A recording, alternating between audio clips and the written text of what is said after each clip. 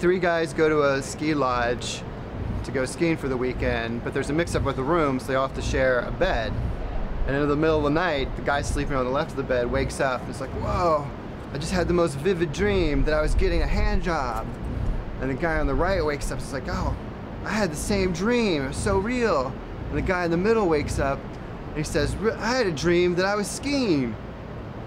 And then he realizes, wait a minute, when I was dreaming I was skiing, I must have been grabbing both of your cocks.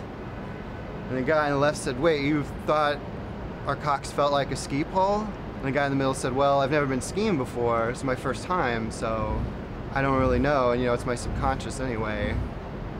He says, well, I guess I'm not any good at hand jobs either because I don't have cum on my hands. And the guy on the left said, well, you know, don't worry about it. So the next day they all go skiing. It turns out the guy in the middle is a natural born skier. He's great at it. And the guy on the left says, see how much better you can ski when you have a pole and not our cocks in your hand?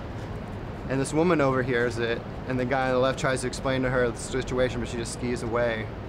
And then the guy in the middle, who turns out to be a natural born skier, he twists his ankle, and he doesn't have health insurance, which is just fucking crazy.